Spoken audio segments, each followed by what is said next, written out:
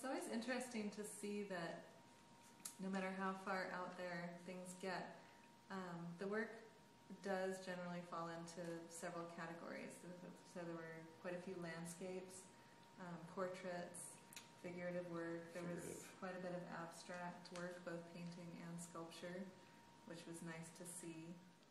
I would really like to see more sculptors in a greater range of sculptural work. Absolutely. I know that we had some discussions about that and how difficult that can be, but that was the one arena that was maybe somewhat lacking. As a sculptor, I would love to have seen more sculpture. We know it's out there. And I also want to say that there's lots of really good, well-executed work that we didn't include in the exhibition because we were specifically looking for work that was pushing the boundaries in one way or another. Work that we felt was really staying true to a specific style and not maybe doing something unique or new or taking an idea in a direction that we hadn't seen before.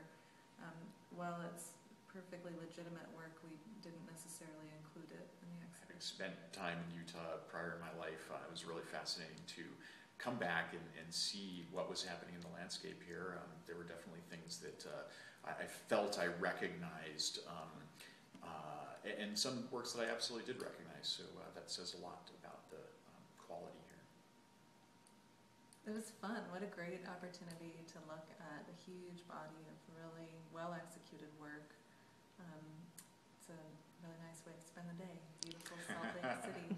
We could be outside where it's just pristine and perfect, but we're inside looking at artwork, which we love more than anything. Yeah, so thank you for all your hard work, all your submissions. It was really a pleasure.